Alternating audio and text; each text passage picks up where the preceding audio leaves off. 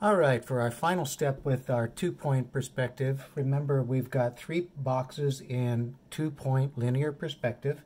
One box is completely above eye level. Here's our eye level. One box is half above, half below the horizon line, so it's on eye level. And our third box is completely below eye level, below the horizon line, which is our eye level. Notice I've cut out a little shape to represent the sun. You don't need to do that. I just want to remind you that we have one light source affecting each one of these boxes, especially when we're talking about a landscape. We only have one sun, one light source. So we're going to have light hitting some of these faces more directly than other faces. So I just cut this out to remind you that you have a light source. I want you to have it coming from the upper right-hand side. Notice that it's hitting this face of this box that's below the eye level really directly. It's going to be lightest there, so let's leave that the white of the paper.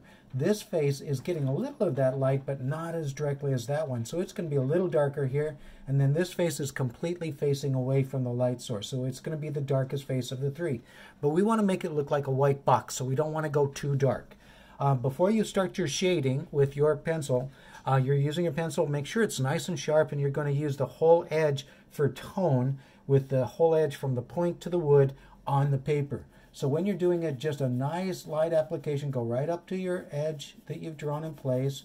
And remember, since it's a flat surface, it's one even flat darkness. It doesn't get lighter or darker as you move across that surface because there's nothing to make it lighter or darker. There's nothing that blocks the light from getting there, and there's no curve that makes it a gradual change from light to dark. So from corner to corner, top to bottom, side to side, one flat even value. If you do this well, you don't need to do any blending with your tortillon, but you certainly could. After you're done, clean up any edges where you went outside of the cube, the box, and then carefully brush them away or wipe them away.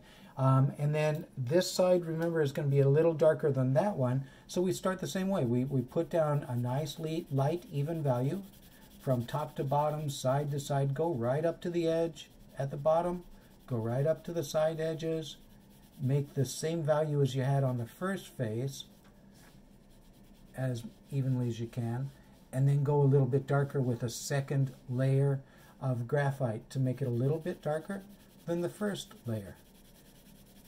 Remember, don't go too dark too soon, and it should still be nice and even across that surface. So if you see lots of pencil strokes, that means you don't have your pencil sharp enough, or you don't have your pencil laying flat against the paper on its edge instead of on its point. Remember, the edge gives you tone, not the point of the pencil. We're not doing stippling, we're not doing hatching, we're not doing cross hatching. We're doing what's called shading. All right, it's a blending technique even without the blending tortillon. So it should get just a little bit darker than this one and considerably darker than the top face, which is getting direct light. Now if you go too dark, maybe you need to lighten that one up instead of making this one even darker. Remember, go right up to the edges of the face, top to bottom, corner to corner, side to side. Now let's talk about the others. I need to do a little bit more there to make it a little darker than that one, but it's getting close. On this one, it's facing a little bit more away from the light source than this one is, but it's farther away from us too. Farther away from light source. I'm going to make it about the same darkness here as it is there. And then these two are going to be about the same. This and this about the same. This, and this about the same value. So I want to mimic that one here and this one here, right? So that's your next step on these. I'm not going to go through it with you. I'm going to let you do it, but I'll show you what mine looks like with the next video when I tell you what to do with the picture. Let's talk about this third one. Because this face is completely hidden from the light source, it's going to be darker than that face. So you would do this one, and then this one. All right? It's just the opposite of this one. It's the darkest face. So you want to make sure that you do this one first, then this one, to go from light to darker to darkest.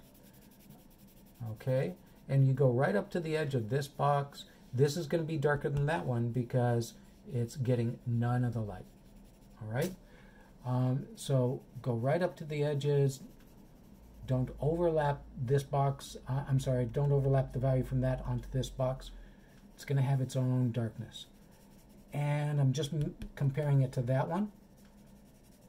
So just a little bit darker, going from corner to corner, side to side. Oops, I went outside of my line, so I have to clean up my errant marks, right? And that's what I expect of you too. Okay, so that looks pretty good. That looks darker than that. Then remember, this one is going to be a little bit darker than that one. This one's going to be a little lighter than that one. All right, so once you've got your 3 boxes with their values on them, go to the next video and I'll talk about turning it in.